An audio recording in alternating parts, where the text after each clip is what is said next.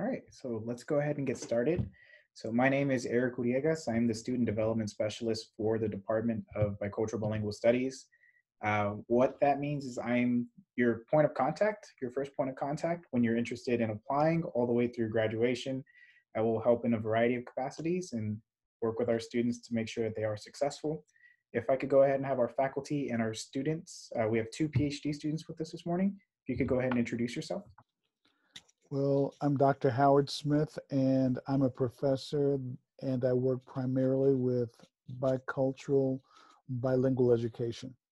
I'm Dr. Catherine Henderson, and I'm currently the PhD graduate advisor of record. So I'm currently running our PhD program, although I will soon be out of that role and kind of back to my traditional role, which is supporting the PhD program and also working in the TESOL portion of our MA program.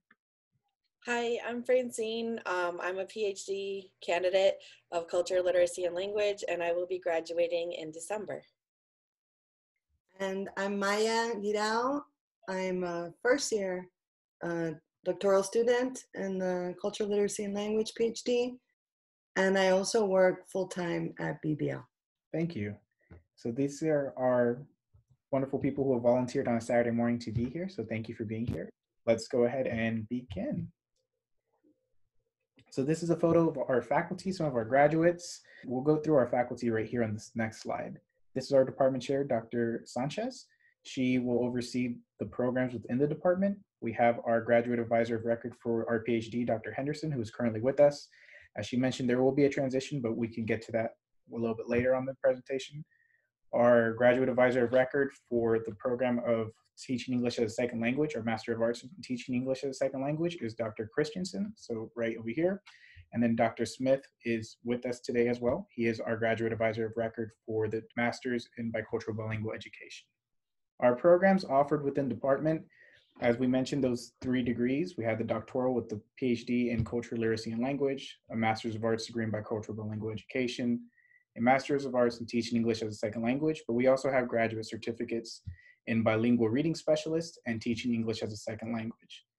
Now, the graduate certificates are 15-hour programs. They are not certifications. It's commonly confused with certifications from TEA to become a teacher. These are graduate certificates from the university, so I do want to make sure that's clear. We can discuss more of that information. It is about half of the degree for the master's for either one. So depending on what you already have, if you already have a master's but you don't want to get another master's degree, this could be an option. If you just want to get a graduate certificate to get a feel for graduate school, you can do that as well. But we'll go into that a little bit further on into the presentation. Currently, we have 142 students at the graduate level within the Bicultural Bilingual Studies Department. We have 47 students in Bicultural Bilingual Education. We have 51 in Teaching English as a Second Language, and 44 students studying the PhD in Culture, Literacy, and Language. The first thing I want to talk about are our deadlines. Looking at our deadlines for domestic students and international students, they're listed below. For the summer, if you still want to start for this summer, you can go ahead and apply by the end of today. Tomorrow is the deadline, so your application does need to be in by the end of the day. Now, if you're looking to start in the fall will be August 1st. The international student deadline has already passed, unfortunately. If you want to start in the spring as an international student, you can apply by September 15th. For domestic students, you need to apply by December 1st for spring 2021. Looking at these deadlines, what I always like to tell people, if you can, do not wait till the last minute. It is a process to get your application. It has to go through the graduate school. From the graduate school, it's processed and approved. It comes to the department. From the department, it gets approved and reviewed by faculty, and it goes to the college. The college will make a decision, and then it goes back to the graduate school for the final decision. So it does take time. I want to say it takes about 2 weeks to process, 3 weeks. With the transitions from working from home, unfortunately, it is a little bit more difficult because we don't have the access we have on campus. So it does increase that timeline. If you can, I'd say apply a month out. That way you have enough time to meet with your faculty advisor without feeling rushed. Once again, deadlines are listed right here, but go ahead and check out our website at graduateschool.utsa.edu to review all these application deadlines as well. Admission requirements for both the Masters of Arts in Teaching English in a Second Language and for Bicultural Bilingual Education, you need a bachelor's degree. You need to be in good standing with your last institution that you attended If you were on probation or you graduated on probation, you are not in good academic standing with your last institution. It will make you ineligible to apply and get into one of our programs. This doesn't happen very often, it's pretty rare, but if you're unsure, just check your transcripts and this should give you an idea of what your standing is. We need a GPA of a 3.0 or better in your last 60 hours of coursework. You can go back and review your GPA. Overall GPA is going to be different, so look at the last 60 hours. There is a calculator on our website as well. So if you're unsure of how to do that, you can walk through those steps that way. We prefer a completion of 18 credit hours in a field of study that is related to the program. We've seen people who study Spanish and decide to come into bicultural-bilingual education. It is a related field. Faculty will look at your courses and your transcripts and make that determination. If you have questions about that, feel free to ask me at the end, or we can set up a meeting to discuss that as well. And then lastly, TOEFL or IELTS scores for international applicants. Now, this one's a little tricky. As of right now, with the current situation, a lot of people aren't able to get that testing done. The college is allowing the department to make those decisions based off the academic achievement of the student and if they have any kind of supplemental scores they can put in. For now, if you can't do it, that's okay. Check the graduate school website and it should keep you up to date with what you need. So if you do not meet admission requirements, commonly we'll see people with a GPA that may be right there at like a 2.99, but they don't have the 3.0. You are still able to be admitted. You would just be admitted on probation. It means that you need to make a 3.0 or higher to have that probation lifted from your account. What I always like to tell students is it's okay to be admitted on probation. Don't let that hold you back. When you apply and you receive that information, work with your faculty advisor. Our faculty in our department work with our students to help ensure their success. So as long as you're communicating with your advisor and the instructor of the course, we can help you to get through that semester. But do not let this deter you from applying to the program. The other thing to be aware of are people who may not have studied anything in education. For example, if it is marketing, it's not related to teaching English as a second language or bicultural-bilingual education. If you don't have those hours, we can assign background courses to help you be successful within our programs. And this is determined by the faculty who review the applications. So Dr. Smith, for example, or Dr. Christensen. Special graduate students. So if your GPA does not meet the 2.7 to be admitted on probation or a 3.0 to be admitted, you can apply as a special graduate student. So this student would be a non-degree seeking student. You would need a 3.0 in the last 30 hours instead of 60. This would allow you another opportunity to apply, show that you can be successful in the program, bring up your grades, and then from that point, you would reapply to the program and you'd be able to be admitted as a degree seeking student in the program. You can take up to 12 hours. So in our department, that's 4 classes, and those 4 classes will still count towards your degree. We just want to make sure that we're mindful of how many classes we're taking before reapplying. There are times where people take too many classes and we have to petition for that. But as long as you maintain communication with us, we will do what we can to make sure that you stay on track if you apply as a special graduate student. The course schedule, typical fall and spring semesters, and Dr. Smith, Dr. Anderson, feel free to jump in, or Maya and Francine, you both teach here as well. About 16 to 17 weeks long at the master's level. Most of the time, the classes will be on a weeknight from 6 to 8:45. Summer courses may meet during the day. There are times where that does happen. Right now, with the current situation, we will not be meeting in person. As of now, the summer classes are all online. This won't apply to this current summer. There are courses in our department that are offered online. Usually that's going to be the Teaching English as a Second Language program. And we also have a hybrid format that allows for one meeting. So let's say if we have class on Tuesday, it will be in person. The following Tuesday would be online. It will go back and forth between being in person and being online. Courses do meet at our downtown campus or our 1604 campus. It is both, so you need to make sure that you're checking the schedule when you select your courses. And right now we do not have a program that is exclusively online. And I'm going to go ahead and let Dr. Smith talk about the Master's of Arts in Bicultural-Bilingual education here. The program that we offer is primarily for individuals that have had education in the classroom. It's important that individuals seeking a master's degree with this focus understand that our goal is to prepare individuals to offer instruction in 2 languages. This is not a TESOL degree, because you'll find out later the TESOL program, while it is for individuals that will work in the US, it's also for a person with international aspirations. And quite honestly, the BBED program is geared for individuals that want to work in the K-6 levels in the United States.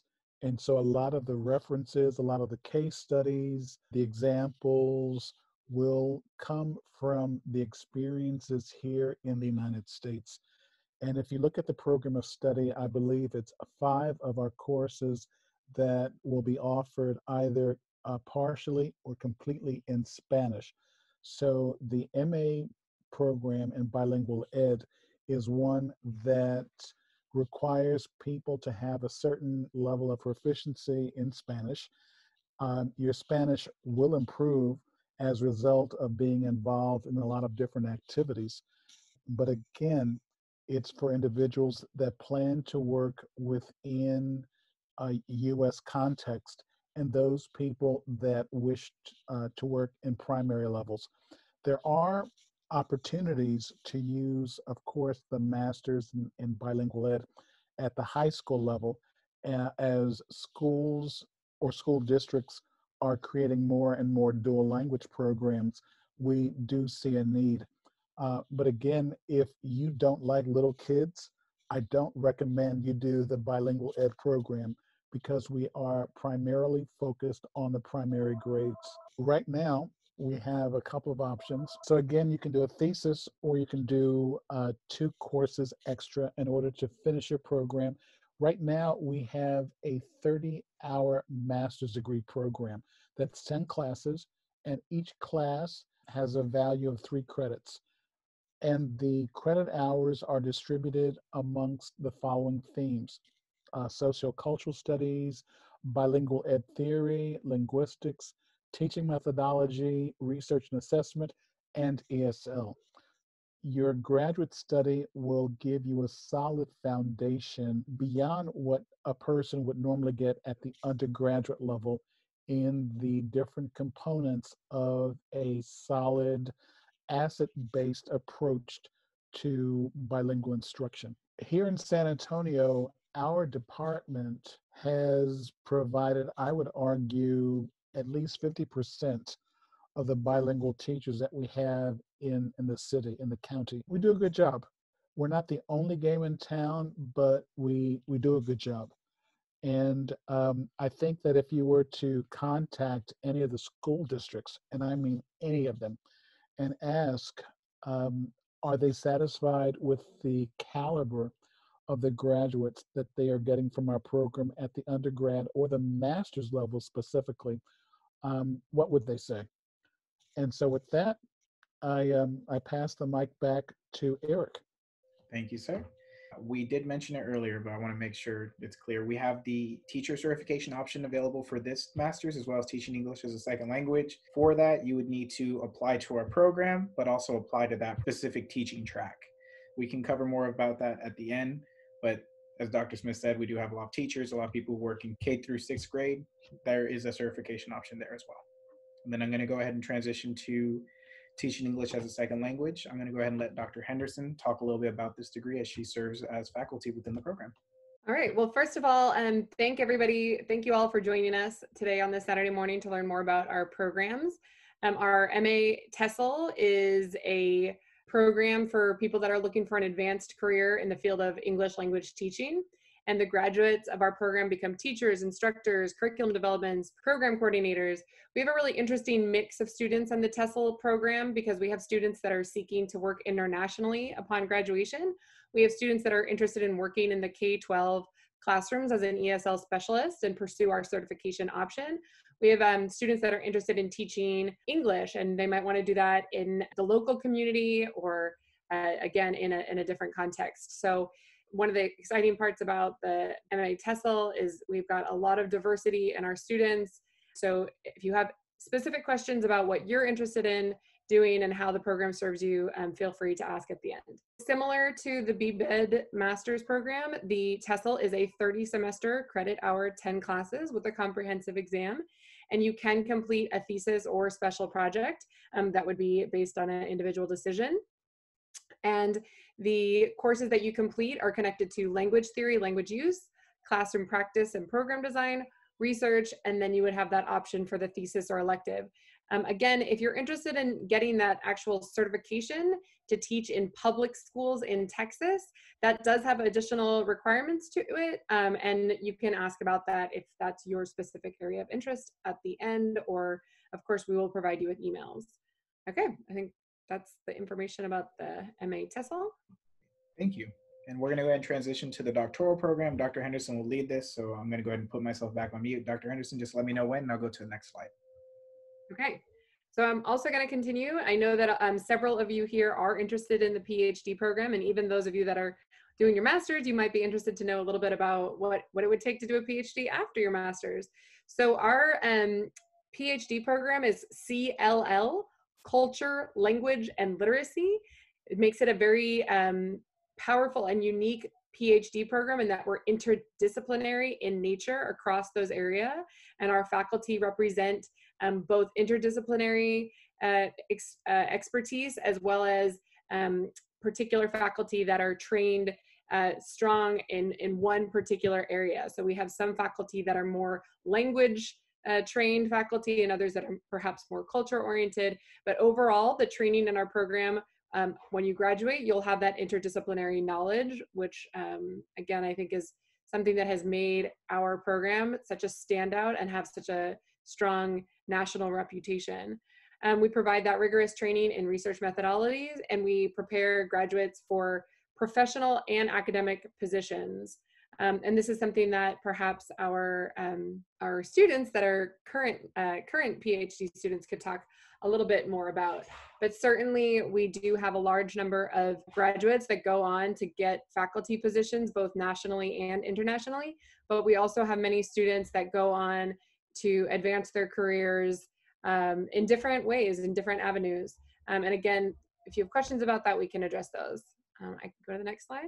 Here is the visual representation of that interdisciplinary aspect of our program. So we've got the biculturalism, cultural studies, applied linguistics, and bilingual education and biliteracy. And here is the details for this program. So it's 60 hours of postmaster's work, 24 semester credit hours of required coursework, foundation course, core courses, and designated electives, a minimum of 12 semester credit hours in research methods. That was something that I highlighted before about the rigorous methodological training you receive in this program, 3 hours of directed doctoral research, 12 hours of dissertation, and the remaining hours are elective courses, which you receive based on approval from your advisor.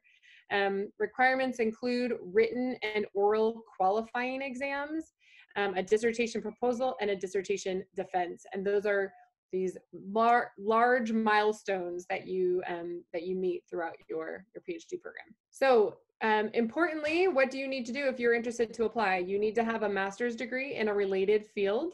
We do have students that apply from many different kinds of backgrounds in terms of what their master's degree. So if you see an interest and connection to what you did in your master's and perhaps you gained experience, I would encourage you to apply, and the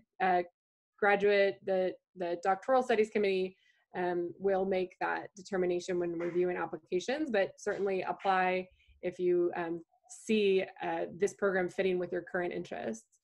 The portfolio consisting of the following items are needed for your application: your transcript with a GPA of 3.5 or higher, a GRE score that's been taken within the last 5 years. And I'll just note here that I've served on the Graduate Studies Review Committee for the last 3 years, and we do not weigh the GRE scores as heavily as we do other application materials. So if you're nervous about the GRE, or if that's a reason why you're kind of wondering whether or not you're a strong applicant, I would absolutely encourage you to apply regardless of the score, because again, we take other admission materials into consideration for making our final decisions. Proficiency or experience learning, using, studying, or speaking a language other than English, 3 letters of recommendation, a statement of purpose, and an academic writing sample.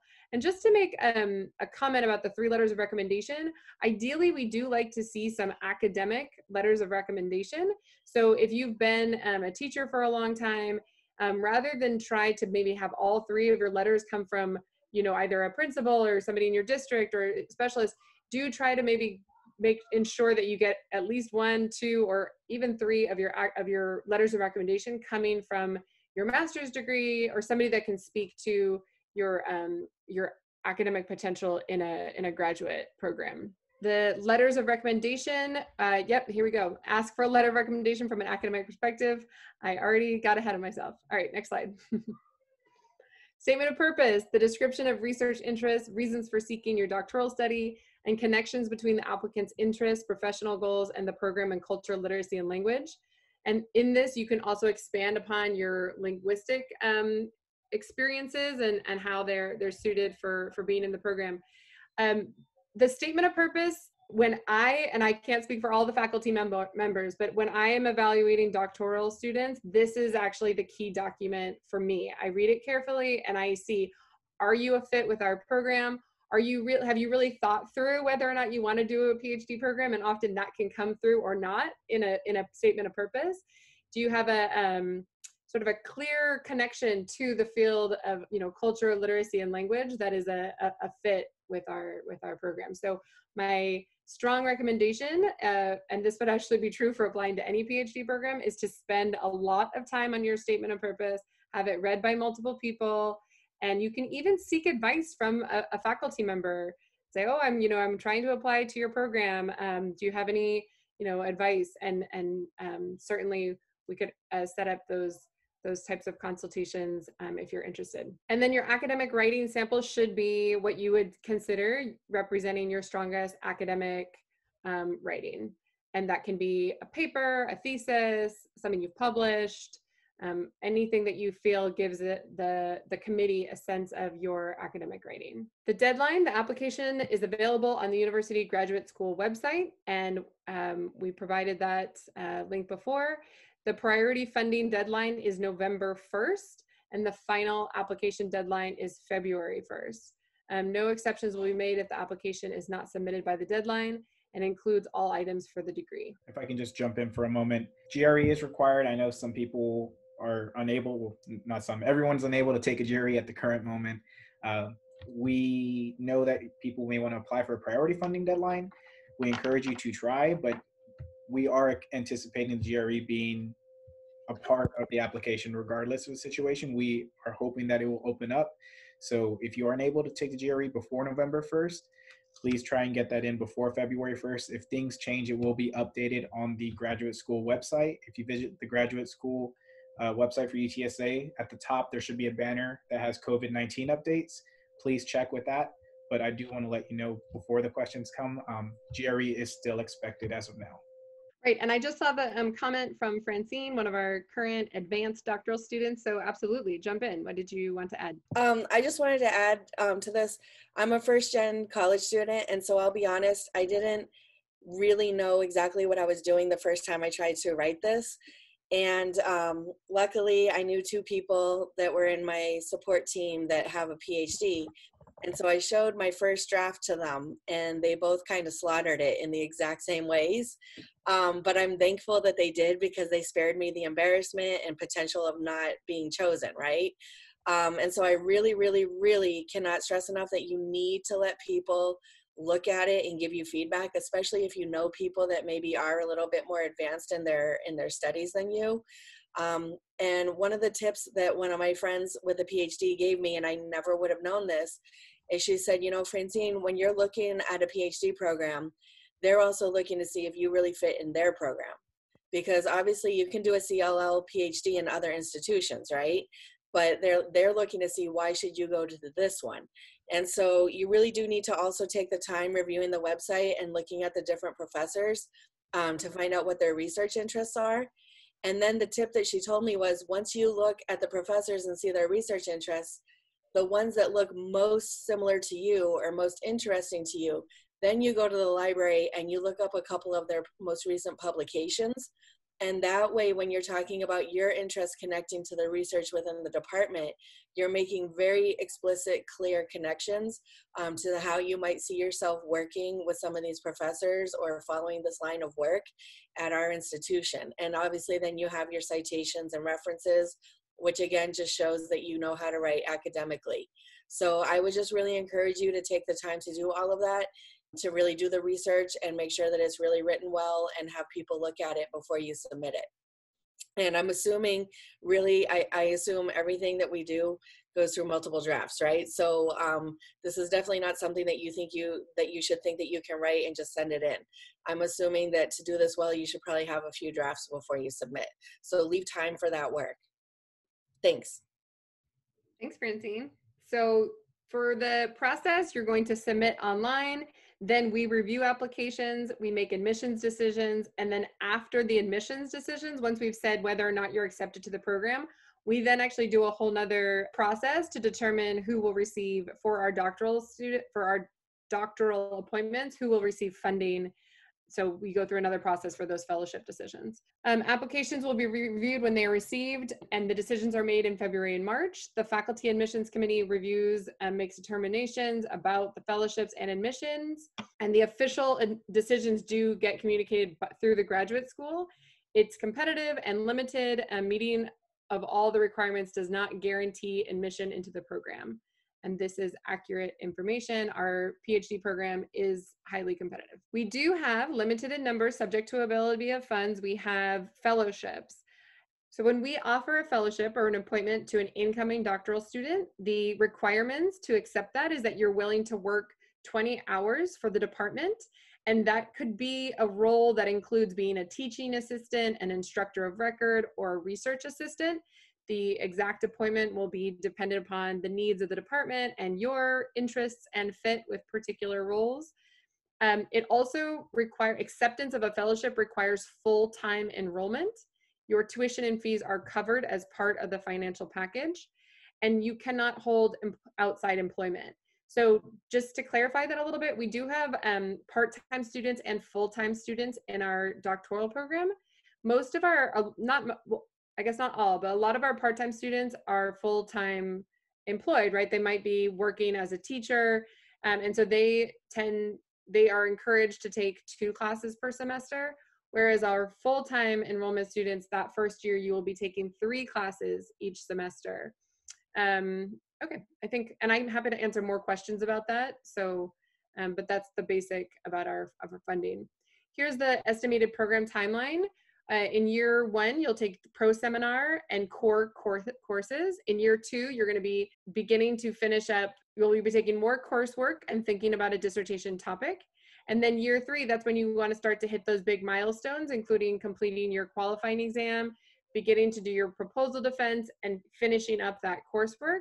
And years 4 and 5, you should be working on your dissertation at that point, preparing for the job market if you are seeking that competitive tenure track position, and graduating.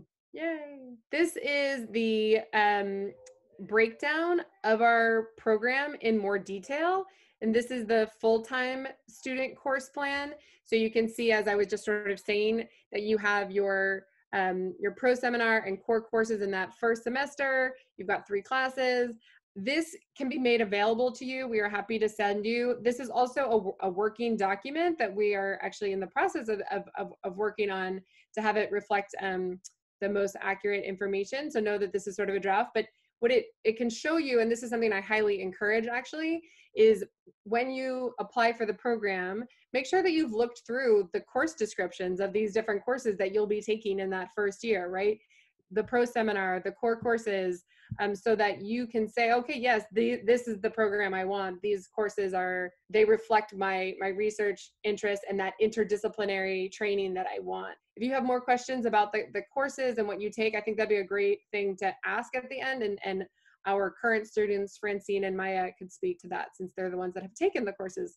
I've taught the qualitative research method, so I could talk a lot about that. That's a course that you're going to take qualitative research methods in your first year, and maybe I'll get to teach you. So that was the full-time. This is the part-time. The difference is, of course, that the small number, exactly. So Eric's circling it. That's a 6, whereas on the previous one it was 9. So 9 credit hours, 3 courses, part-time students, 6 credit hours, 2 courses.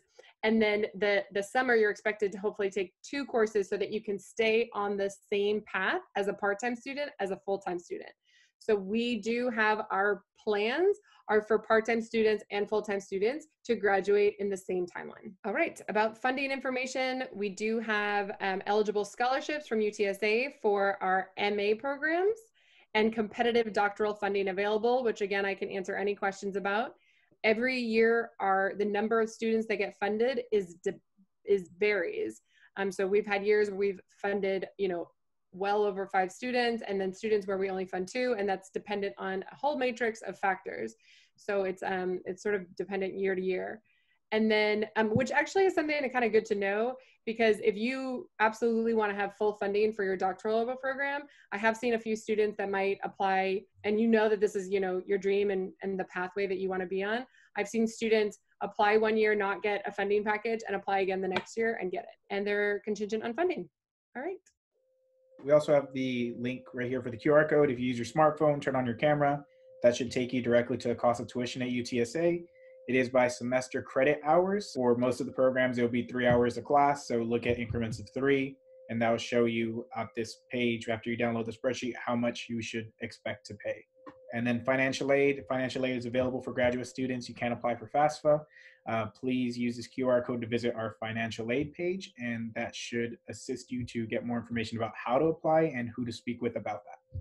Lastly, we are at the end. We are at our questions page. I recommend taking a picture of this slide.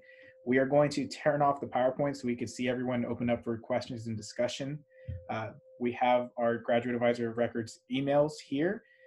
Dr. Solis is listed for PhD. I believe that's going to be the transition.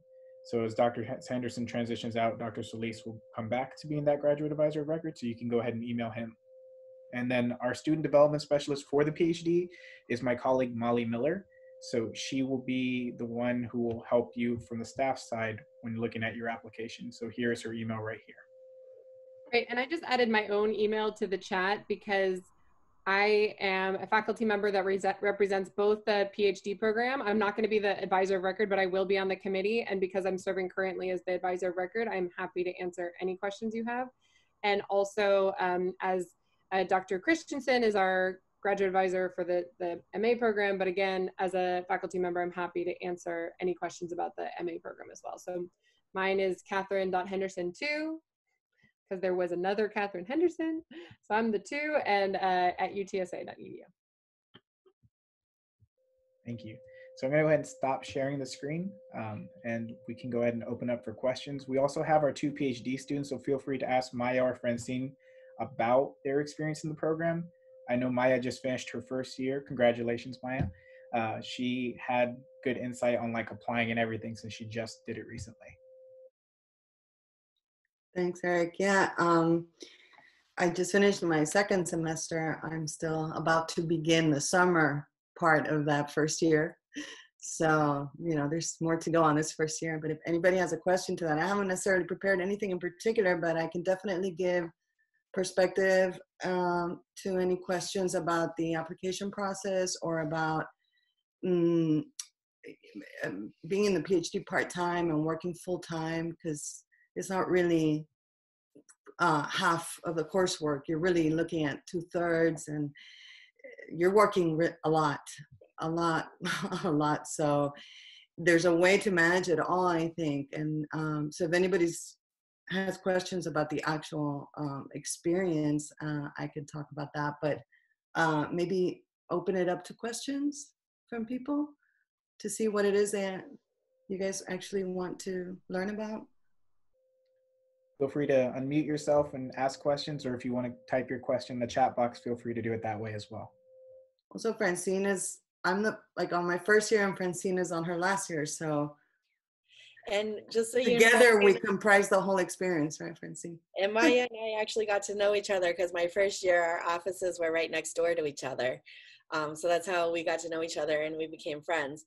I don't know, I'm getting ready to graduate. I was a full-time student, and I'm very thankful I was funded. So I'm very thankful for that. So I think my perspective is a little different being a full-time student. So I don't know if you guys, have questions about that. Being, again, a first-gen person, a lot of my extended family doesn't really understand what I do, right? And so when they hear that I am my age going to school full-time, they think I'm just, acting like an overgrown kid. But I will say that the workload that you do in a PhD, whether you do it full-time or part-time, is really intense. It's much more than anything I've ever done before. The amount of reading that you have to keep up with is intense. One tip, I did actually go to the Tomas Rivera Center, which is available on campus for academic coaching. And I actually went to try to get some strategies on how to manage my time a little bit better my first semester. I'll be honest, I came from public schools where everything's on a bell, right? I mean, you can't even use the bathroom at your will, right? You have to wait for the bell to let you do that.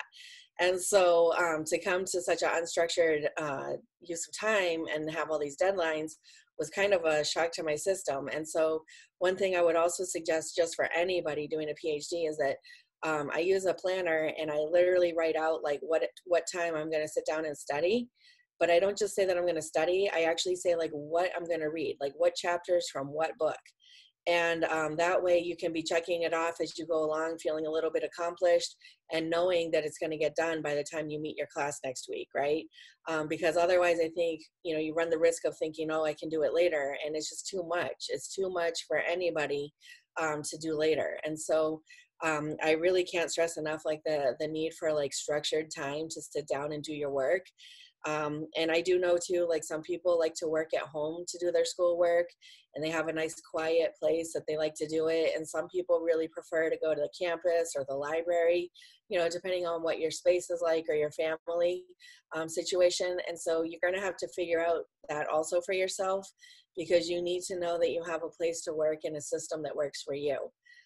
So I would just really encourage that for success. I did have a question actually about, so in undergrad, I went to a pretty small school, and I studied interdisciplinary studies. So even though we all had a really broad range of degrees, we were very tight-knit community. And so 157 students in the grand scheme is not a lot, but do you guys feel like there's a lot of like cross-pollinating of ideas and like communication within the department, or is it very kind of siloed depending on what you're studying? I'll say something that Maya, if you want to jump in. I feel like we're very close, especially in the doctoral program. We really help one another. We give each other study tips. We'll share notes sometimes. We just reach out and ask how people are. I will say I think the first year is the hardest year for any PhD student. And so there's times when you laugh and there's times when you cry, and it's just part of the experience. But there's no judgment. It's a judgment-free zone. We laugh and cry together sometimes. And I honestly feel like some of the people that I've met in this program are going to be my lifelong friends now. And so like we say in our department that we're the BBL familia, and I would say that's really true. And just like an example really of how kind people are, I believe it was my second year here. My dad on Christmas Eve actually had a real medical emergency, and I had to take him to the emergency room, and he almost died. And I had to sign papers even that they weren't sure if what they were going to try was going to work, and I understood that, but we were going to take a chance. So I was kind of freaking out, and I'm sitting in the waiting room, and I moved here with my dad from Massachusetts for this program. So I don't have extended family here, and it's Christmas Eve. Like, people are with their families, right? So I'm sitting there freaking out, and I'm trying to, like, you know, just kind of deal with it. And then one of my PhD friends actually just happened to text me to ask me what I did for Christmas Eve. And so I told her, I was like, oh, we're actually at the ER. Do you know she showed up 15 minutes later and she had a little snack bag and soda and sat with me? I mean, like, that's the kind of people that we have in this program. And so I think if you come, like, you can feel confident. And I mean, I think it's like anything else too. I'm going to be honest about this. Like, you know, I'm in my 40s and I have work experience, and there's people that you get along with. They're not going to be like your best friend. Mm-hmm. But I think definitely we have a sense of family here. If just to add to that, and I totally agree with you, Francine. How could I not?